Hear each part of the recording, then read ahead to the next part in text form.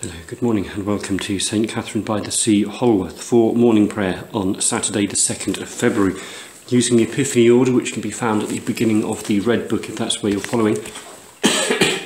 After prayer during the day, morning and evening prayer, ordinary time the seasons, and after Advent Christmas you'll find Epiphany, morning prayer. And it's also Candlemas, or the presentation of Christ in the temple, and I suspect there's more information about that further on in the book under the list of feasts and festivals. O Lord, open our lips, and our mouth shall proclaim your praise. Your light springs up for the righteous, and all the peoples have seen your glory. Blessed are you, sovereign God, King of the nations. To you be praise and glory forever. From the rising of the sun to its setting, your name is proclaimed in all the world. As the Sun of Righteousness dawns in our hearts, anoint our lips with the seal of your Spirit, that we may witness to your gospel and sing your praise in all the earth. Blessed be God, Father, Son, and Holy Spirit. Blessed be God forever. A song of joy. Oh, be joyful in the Lord, all the earth. Serve the Lord with gladness, and come before his presence with a song. Know that the Lord is God. It is he that has made us, and we are his. We are his people and the sheep of his pasture. Enter his gates with thanksgiving, and his courts with praise. Give thanks to him and bless his name. For the Lord is gracious, his steadfast love is everlasting, and his faithfulness endures from generation to generation. Glory to the Father, and to the Son, and to the Holy Spirit, as it was in the beginning, is now, and shall be forever. Amen. The night has passed, and the day lies open before us. Let us pray with one heart and mind.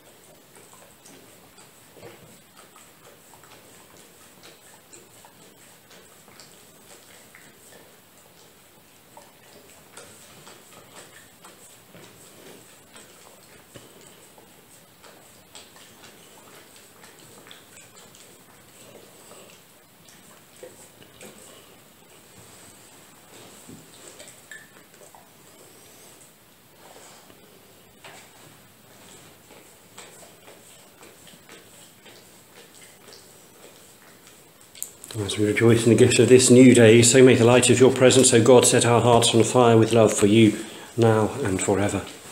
Amen. And so we turn to the Psalter at the back of the Red Book, or scrolling down or across in our apps, and the appointed psalmody this morning, numbers 48 and 146. 48 and 146. We open and close each with the refrain, saying the glory be, before we repeat it,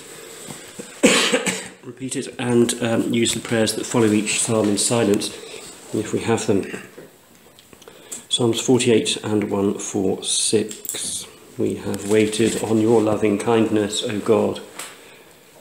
Great is the Lord, and highly to be praised in the city of our God. His holy mountain is fair and lifted high, the joy of all the earth. On Mount Zion, the divine dwelling place, stands the city of the great King. In her palaces God has shown himself to be a sure refuge. For behold, the kings of the earth assembled and swept forward together. They saw and were dumbfounded. Dismayed they fled in terror. Trembling seized them there. They writhed like a woman in labour, as when the east wind shatters the ships of Tarshish. As we had heard, so we have seen in the city of the Lord of hosts, the city of our God. God has established her forever. We have waited on your loving kindness, O God, in the midst of your people. As with your name, O God, so your praise reaches to the ends of the earth. Your right hand is full of justice. Let Mount Zion rejoice, and the daughters of Judah be glad, because of your judgments, O Lord. Walk about Zion and go round about her. Count all her towers. Consider well her bulwarks. Pass through her citadel. that you may tell those who come after that such is our God for ever and ever. It is he that shall be our guide for evermore. Glory to the Father, and to the Son, and to the Holy Spirit, as it was in the beginning, is now, and shall be for ever. Amen. We have waited on your loving kindness, O God.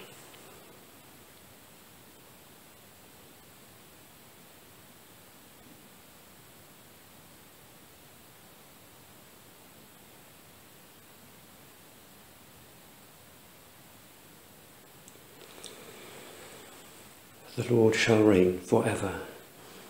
Alleluia. Praise the Lord, O my soul. While I live will I praise the Lord. As long as I have any being, I will sing praises to my God. Put not your trust in princes, nor in any human power, for there is no help in them. When their breath goes forth, they return to the earth. On that day all their thoughts perish. Happy are those who have the God of Jacob for their help, whose hope is in the Lord their God, who made heaven and earth, the sea and all that is in them, who keeps his promise forever, who gives justice to those that suffer wrong, and bread to those who hunger. The Lord looses those that are bound. The Lord opens the eyes of the blind. The Lord lifts up those who are bowed down. The Lord loves the righteous. The Lord watches over the stranger in the land. He upholds the orphan and widow. But the way of the wicked he turns upside down. The Lord shall reign forever. O God, O Zion, throughout all generations. Alleluia. Glory to the Father, and to the Son, and to the Holy Spirit, as it was in the beginning, is now, and shall be forever. Amen. The Lord shall reign forever.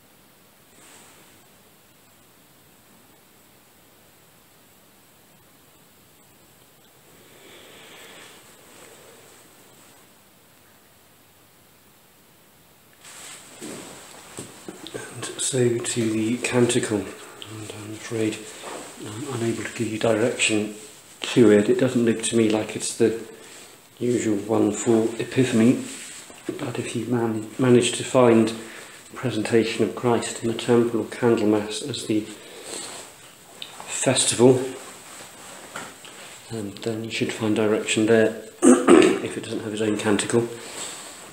However, we turn now to the canticle. I have given you as a light to the nations, and I have called you in righteousness. Thus says God, who created the heavens, who fashioned the earth and all that dwells in it, who gives breath to the people upon it, and spirit to those who walk in it. I am the Lord, and I have called you in righteousness. I have taken you by the hand and kept you. I have given you as a covenant to the people, a light to the nations, to open the eyes that are blind, to bring out the captives from the dungeon, from the prison those who sit in darkness. I am the Lord, that is my name. My glory I give to no other. Glory to the Father, and to the Son, and to the Holy Spirit, as it was in the beginning, is now, and shall be forever. Amen. I have given you as a light to the nations, and I have called you in righteousness.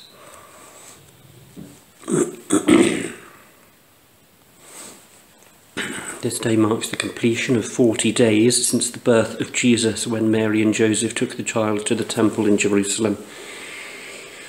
The requirement in Levitical law was for Mary to be cleansed, the completion of her purification following the birth of a male child. Until that day she could touch no holy thing nor enter the sanctuary. Yet on seeing the Holy Family, Simeon praised God and acclaimed the infant as the light to enlighten the Gentiles. And the prophet Anna gave thanks and proclaimed him her Redeemer. The image of Christ as the light has led to the celebration of light countering darkness, with candles often taking a central place in the observance of this festival. So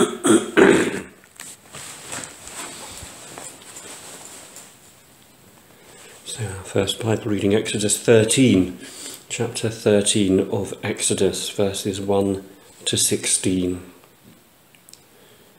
The Lord said to Moses, "Consecrate to me all the firstborn, whatever is the first to open the womb among the Israelites of human beings and animals is mine." Moses said to the people, "Remember this day on which you came out of Egypt, out of the house of slavery, because the Lord brought you out from there by strength of hand. No leavened bread shall be eaten.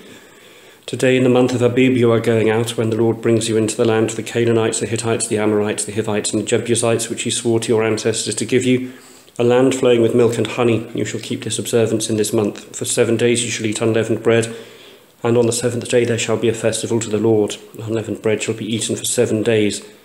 No leavened bread shall be seen in your possession, and no leaven shall be seen among you in all your territory. You shall tell your children on that day, it is because of what the Lord did for me when I came out of Egypt. It shall serve for you as a sign on your hand and as a reminder on your forehead, so that the teaching of the Lord may be on your lips. For with a strong hand the Lord brought you out from Egypt. You shall keep this ordinance at its proper time from year to year. When the Lord has brought you into the land of the Canaanites, as he swore to you and your ancestors and has given it to you, you shall set apart to the Lord all that first opens the womb. All the firstborn of your livestock that are male shall be the Lord's, but every firstborn donkey you shall redeem with a sheep. If you do not redeem it, you must break its neck. Every firstborn male among your children you shall redeem. When in the future your child asks you, what does this mean? You shall answer, by strength of hand the Lord brought us out of Egypt from the house of slavery. When Pharaoh stubbornly refused to let us go, the Lord killed all the firstborn in the land of Egypt, from the human firstborn to the firstborn of animals. Therefore I sacrifice to the Lord every male that first opens the womb. But every firstborn of my sons I will redeem. It shall serve as a sign on your hand and an emblem on your forehead, that by strength of hand the Lord brought us out of Egypt.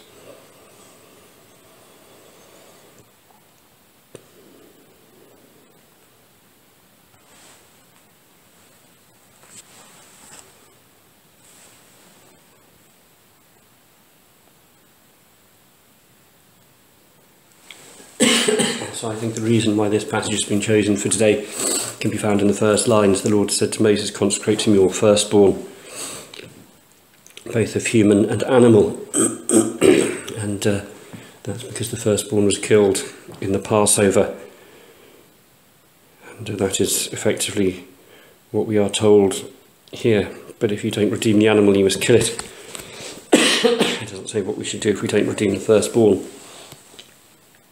But as we just read in that explanation today, that wasn't, well, according to the writer of that piece, that isn't what was happening when Jesus was presented at the temple. It was Mary being purified, which may have been a part of it. But I tend to think of it, however accurately or inaccurately, as circumcision, or the equivalent of a sort of christening or baptism, a birth rite, a passage, if you like, maybe with a different meaning perhaps to the families that present than to the faith that provides the ceremony in some cases. But it's interesting that this is God's people coming out of Egypt, and of course God in Jesus came out of Egypt with the Holy Family, returning to Canaan, though it wasn't called that then, after they had hidden from Herod's slaughter of the innocents.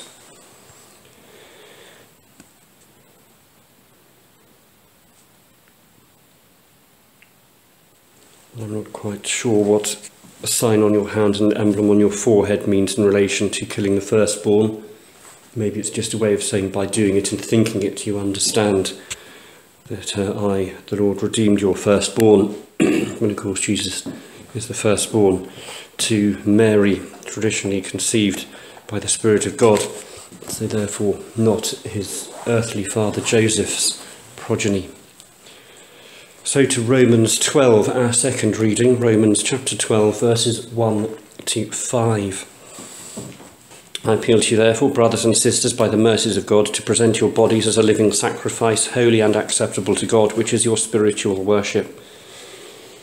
Do not be conformed to this world, but be transformed by the renewing of your minds, so that you may discern what is the will of God, what is good and acceptable and perfect.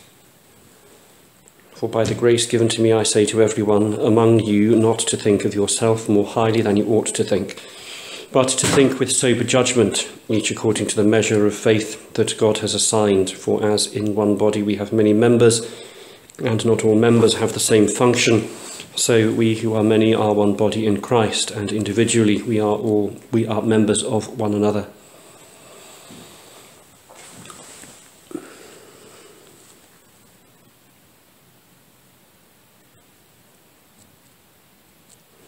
So it seems to me there are 4 instructions in these 2 short paragraphs. We are to consider ourselves as living sacrifices before God, being transformed by the renewing of our minds, which is an interesting idea. So the way we think about God, about creation, humanity, ourselves, community, ourselves, is the starting point of the transformation of the world, the breaking in, the establishment, the setting up of God's kingdom starts with us thinking differently, in a way that links to God, the source, the inspiration, the idea in Genesis, being physically spoken by Jesus, using the puff, the breath, the presence, the essence that is the Spirit. Then we are instructed, or the people being written to, the Romans, Gentile background believers, being exhorted in the faith of Jesus, that they must think of themselves with sober judgment. This is a development or another idea within the panoply of transformation of the mind. We must not think of ourselves more highly than we ought. That interesting line, each according to the measure of faith that God has assigned, which may be another way of saying in relation to our calling. We must judge ourselves in relation to our calling. It doesn't say there, don't judge yourself against anybody else, but against your calling.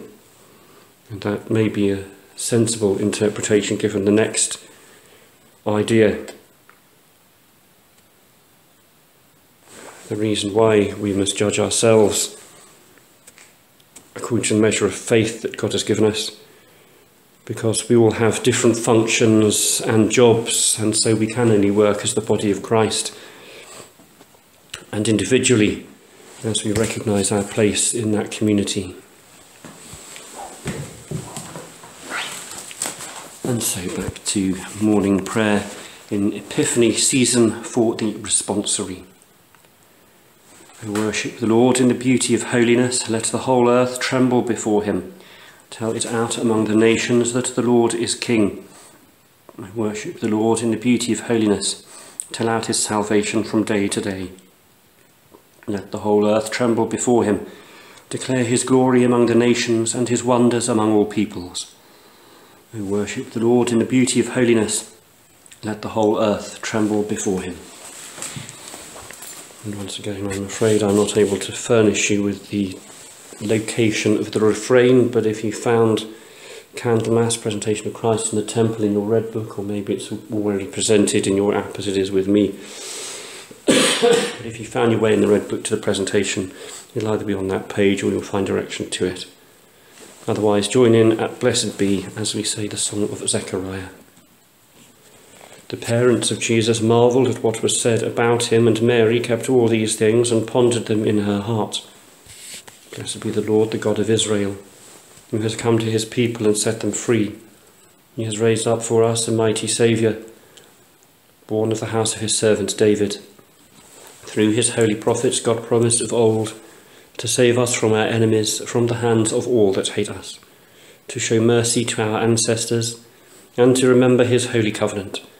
This was the oath God swore to our father Abraham, to set us free from the hands of our enemies, free to worship him without fear, holy and righteous in his sight all the days of our life. And you, child, shall be called the prophet of the Most High, for you will go before the Lord to prepare his way, to give his people knowledge of salvation by the forgiveness of all their sins. In the tender compassion of our God, the dawn from on high shall break upon us, to shine on those who dwell in darkness and the shadow of death, and to guide our feet into the way of peace. Glory to the Father, and to the Son, and to the Holy Spirit, as it was in the beginning, is now, and shall be forever. Amen. The parents of Jesus marvelled at what was said about him, and Mary kept all these things and pondered them in her heart. Let us pray.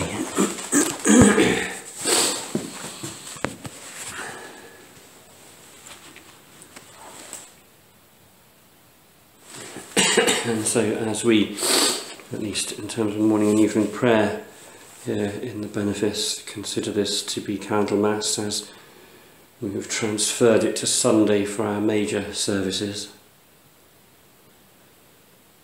We thank you that you are the light of the world. We thank you that you came to be born among us. We thank you that the light has dawned on those who lived in the land of the shadow of death. We thank you that your light has dawned in our hearts, and that we may carry that light. And we thank you for the light and hope that children bring. And we pray for those who have had or are expecting children, whether through birth or adoption. Those for whom that experience has been good on balance and good bad, grievous. And we thank you for all involved in helping people prepare for and continuing to look after the care, continuing with the care of children. Our maternity units in hospitals, social workers. Pray that we as community would be prepared to put our hands in our pockets and provide sufficient resource. That situations don't need to get so bad that both children and family are damaged before it's possible to intervene, even at a supporting level. So often now the social workers have to go in with the police and remove the child because they haven't been able to help earlier, as they simply don't have the time. Caseloads are so small and the thresholds are so high. Pray too for teachers as they look after children and engage families and support families in appropriate care, direction, instruction and discipline.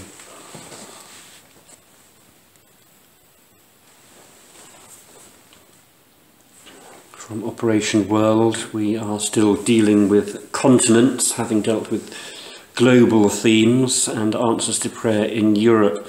It's written by evangelicals, and so they're particularly pleased that evangelicals are growing in strength and numbers, even within or across denominations. There are patterns of worship, mission, action, which cut across previous boundaries, which is seen, I would say, quite rightly as a good thing. Prayer movements have developed, Global Day of Prayer, boiler rooms 24/7. The European Evangelical Alliance and other initiatives are supporting church across the continent and across denominations.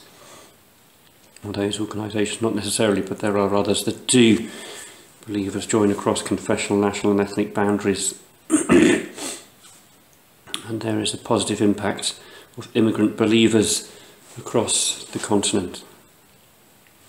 And yet there are still restive ethnic enclaves, very good set of words there that they have coined, that potentially threaten stability. We pray for peace in the island of Ireland, north and south, particularly as difficulties not of their making have been generated by the decision of our government to uphold what could be regarded as a flawed referendum process. So we pray for peace in that land, and for the ordinary people in Kosovo, Basque Catalonians, Denistas Basques in Catalonia, I think. No, there are two regions, Basque in Catalonia, Dnista in Moldova, Abkhazia, South Ossetia, Northern Cyprus, and the Hungarian, Albanian minorities in several Central European and Balkan countries, and the large Muslim minority in France. We pray that all these people have recourse to diplomatic opportunities to establish those things that they would seek to have for themselves in community in relation to the other communities amongst whom, or adjacent to whom they live. So from Christian Action Research and Education, concluded week on mental health, we remember young people with eating disorders, and those who self-harm, and others suffering with depression and other mental health issues. Pray God will reveal his healing, redeeming love, and rescue them through the skill and compassion of health professionals, counsellors, family and friends. And pray that youngsters will be discovered, moved to seek help, supported by peers, and that their contact with family and professional help will all be positive and supportive in moving them towards the right outcome. And we pray that all interactions, however well intentioned, will actually work to that end of healing and wholeness and a recognition of re-establishment of self-worth. We pray again that there will be adequate funding to provide enough care and support for these. We pray for teaching, training, prevention too, as people help people understand one of the main drivers for these issues, aside from problems at home, is use of the internet as people present themselves falsely or otherwise, and bully and intimidate others. We pray that young people will learn, and old indeed, how to avoid as far as possible those desperate negatives of social media.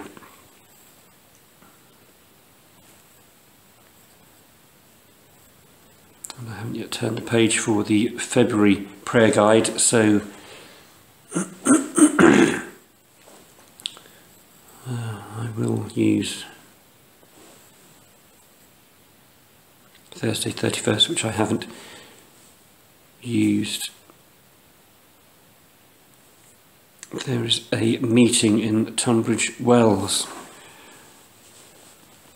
called Faith, Hope and Action in a Changing Climate, or there was on Friday. We thank you for that, people who put it together, those that attended, and we pray that they will be encouraged and enabled and be able to speak to people perhaps as they meet tomorrow for worship, to share that encouragement and hope and joy and direction and thoughts that they picked up at that event. And in our benefit cycle of prayer, we pray for the Friends of Watercombe churches, and we pray for the events that they have planned. We thank you for their support in all the community aspects of what church mean in this place.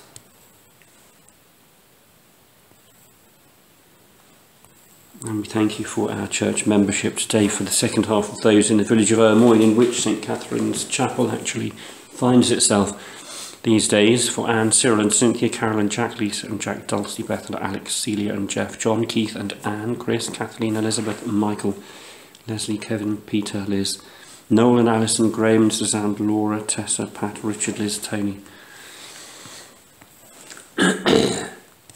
We thank you for each of these and all they bring in their time, talents, money, faith, effort to their community and church. Pray for those for whom life is difficult, that they will call on you, find the support that they need from family, friends and neighbours, volunteers and professionals. We pray that you will act in your sovereign grace and make yourself present and known to them, and that they will attribute any response and improvement to your action and will speak of you favourably for themselves and to family, friends and neighbours. We pray for those for whom life is going well, that they may be moved towards you in gratitude, recognising your provision, and as part of that reflection support those in need near and far. Pray for your health, well, prosperity, your salvation, healing and deliverance on these, and pray that with them you draw us into fuller experience and understanding of faith as we pray, serve and study. We pray that we will be seen to be and known to be you, we will seem to be and known to be our motivation and our inspiration, our light, our direction. And we pray that for these. Lord, in your mercy, hear our prayer.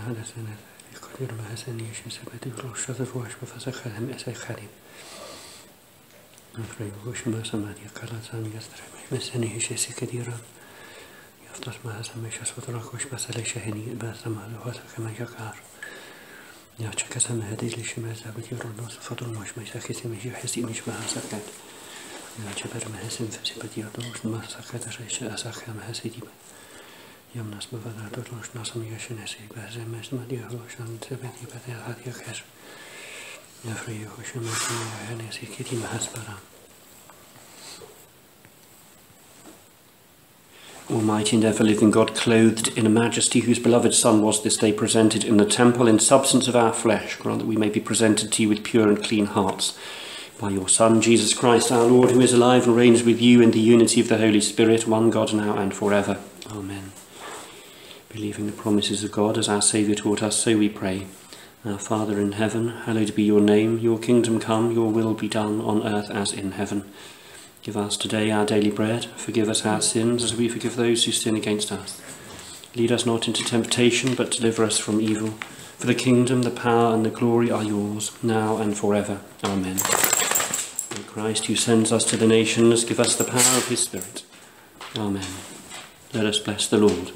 Thanks be to God.